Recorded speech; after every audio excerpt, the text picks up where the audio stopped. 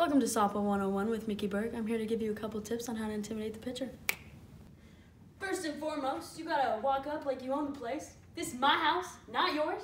Just give him a mean look. Really, any expression works, but my go-to is, this is a really good technique for slappers, but if you're right-handed and can't really hit right now and you got a little speed, just switch on to the left side and this will work perfect. Basically, slappers run at the pitcher, but this technique, you just need to run full force and don't stop. Just keep going. After you mean mug the pitcher, you need to get in a good athletic stance. And then you take off.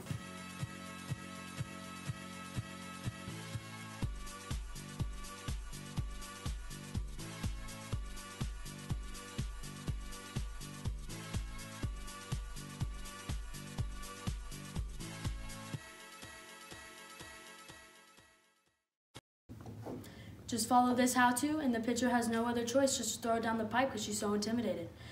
Dangers only, no ground balls, no bunting. 98% mental, 2% heart.